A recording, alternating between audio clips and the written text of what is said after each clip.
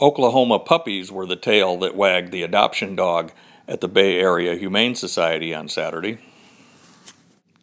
The line of people at the front desk was long and constant. In back, piles of puppies clamored for the attention of would-be owners.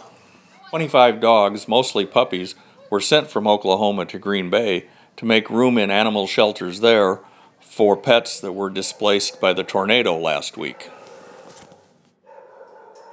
The Humane Society reduced the adoption fee on dogs that were already in the shelter, so many of them found homes this weekend as well.